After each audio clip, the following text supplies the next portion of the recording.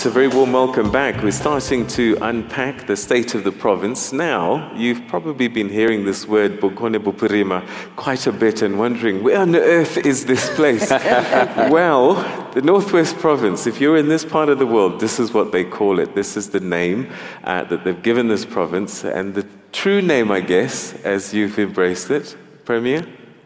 Northwest in Setswana is Bokone Bopurima. There we go. Now, you know that in the State of the Province address, we have made a proposal to change the name to Moses Kotane. It's necessary to do so. Okay. Whilst we're there, I've got a question here from Thabo Natso, who says, is it possible, according to the Constitution, to name a province after an individual? Well, of course, the South African Constitution allows us to do anything as long as it is within the prescripts and the confines of the Constitution. So we don't see any problem in us renaming this province after our icon of the revolution of the South African people, Malome Moses Kotane. Of course, Peter, the people ultimately have to be the deciders on this particular matter. That's why there's going to be intensive consultation. The Geographic Names Committee will come into the picture.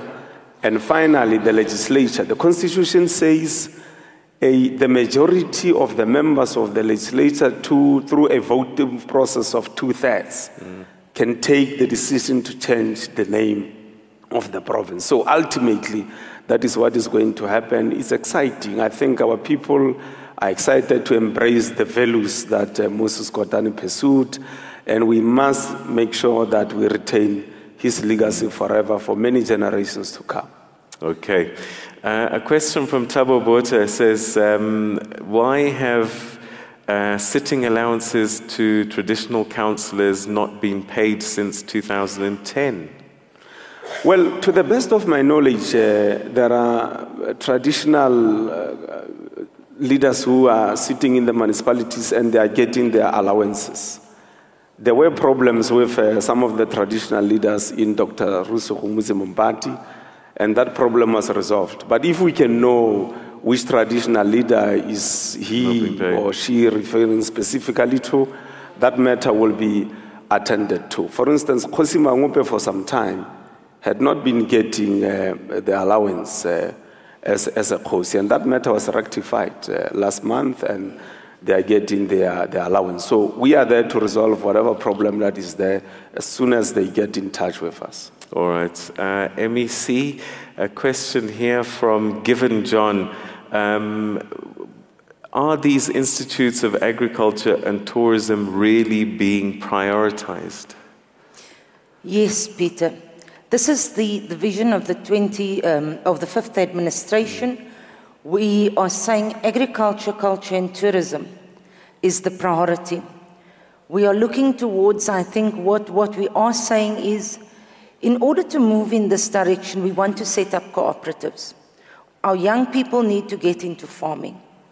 I think it is important for us to encourage young people to get into farming. And there are institutions that are available. We need to get our young people into these institutions to go and study, to go and learn, but also to get onto the land and to get them into farming. So yes, it is being prioritized. It is a priority of this 5th administration. Okay, well, let's go to the floor now, and table 17 we'll find, is it Mpotsaule? Yes, it is. Yes. Thanks, Peter. I have two questions. Greetings to our esteemed panelists. Both questions are directed to the MEC. The first question that the Premier has already explained, what are the timelines and funding model of the ecotourism in Madikwe, Pilanesberg and Moruleng? The second question is, what are the implementation timelines for the Platinum Valley SEZ, which has been earmarked for implementation in the Bujanala district? Thank you. Okay, all right. So the first one I think has been addressed. Second one, timelines for the Platinum Valley SEZ. Well, as far as the Platinum Valley SEZ is concerned, people have to understand that We are currently at initial stages of a feasibility study. We are working together with the national government to pursue that particular matter. And people should also understand that it's going to take some time before we can arrive at results in as far as this particular matter is concerned. But we have agreed with the minister that working with the province, we will pursue that particular matter. We are also pursuing introduction of an agriculture SEZ, which will be based in the Ramoeletsi district municipality, so that you've got two, because this Platinum Valley project is going to take us not less than 15 years to come to some kind of a decision on how we are going to be using platinum as a value to attend to some of the problems that we are facing in the economy. Okay. Table 15, and Tate Nelson, I can't quite read your surname here, your writing, so if you could just help me. Thank you, Victor. Nelson Mongale. Okay. Thank you, Premier, and the colleagues on the table. Mine is not a question, it's just a recommendation, more especially the approach to the small dorpies. I did a study previously in the province, and for my surprise, some of the good economic spin-outs were from small dorpies. What I will recommend again, Premier, is to say, and Ramoeletsi will also maybe support me on this one, to say, let's re-establish the Northwest Regional Research Council. Because if we have the Regional Research Council of the province, then it means the IPs of the province will not go out of the province, because I think for now we don't even know what are we supposed to outsource and not what to outsource. And most of our IPs are lying in Pretoria, and we lose a lot of money with that. And the small dorpies will do an economic profile to say what is happening in that small dorpy, what is going out there, where is it going to whom is it going to, at what cost, and who is holding it at what status, so that we have an economic profile, so that we develop, like Wendy is already saying, to develop corporate clusters now to revitalize the economy within those small dorpies with a word approach. Thank you. Okay, your thoughts? He's right. You see, our intention, Peter, as far as the villages, the township, and the small dorpies is concerned, amongst other things, is to attend to this issue of tuck shops and saloons. But I'll just talk about tuck shops. Our approach as a province is that we shouldn't be focusing on foreign nationals, really.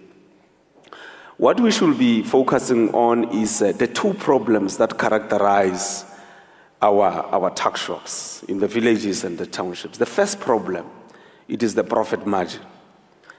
Now, the problems of the profit margins comes as a consequence of where they source the products that they sell. And our proposal is that we are going to be working together with all the tuck shops owners so that we can combine our effort in making sure that we combine value. So that when we combine value, it will be much easier for them to increase the possibility of profits. That's the first thing. The second thing is to attend to administration, how they are run, the tuck shops, for instance. So it will be a combination of that and then administration with assistance from government. If we were to have a consortium of tuck shops in the province, I think it will be much easier for them if they do bulk buying. They are then able to get some value as far as costs are concerned. Then they are able to achieve profit margins that they are looking at. So we think that we need to accelerate that particular thing. Of course, we'll tell them later about salons when you go to the ground on this matter. All right. This name change thing is now coming up quite a bit. As I'm sure you would imagine, people are going to fall on either side of this equation. Kwena Semenya says, why not name Northwest after J.B. Marks? Did Kotane do much more than J.B. Marks? And this is going to be the challenge that you have when you choose one person, isn't it? Because other people are going to say, hang on, my grandfather did this, my uncle did that. How do you come down to one person? Well, he has the right to suggest that it must be Kotani JB Max province, if he wants to suggest that. But there was no reference to the effect that maybe Ntate Kotani was better than Ntate Max.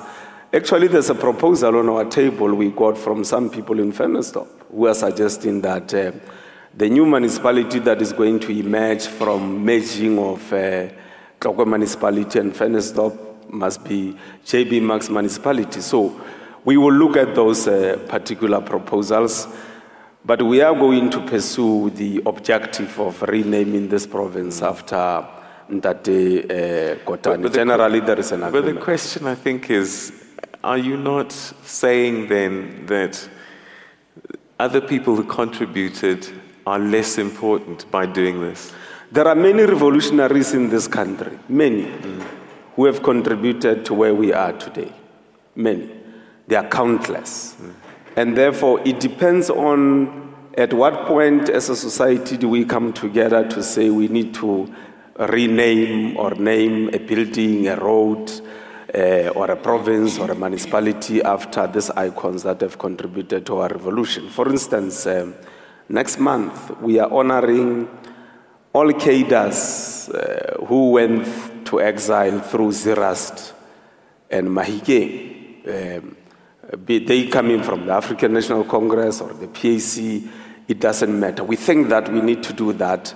We also want to honor President Jacob Zuma in April. It is his birthday month, but also he was arrested in Ziras when he was going to exile at Klein Mariko. So those are some of the things that we think we need to do. And I don't think it's fair for us to be comparing icons and revolutionaries who brought South Africa to where it is today. Every individual must be judged on his or her contribution in the struggle, and then we're able to move forward.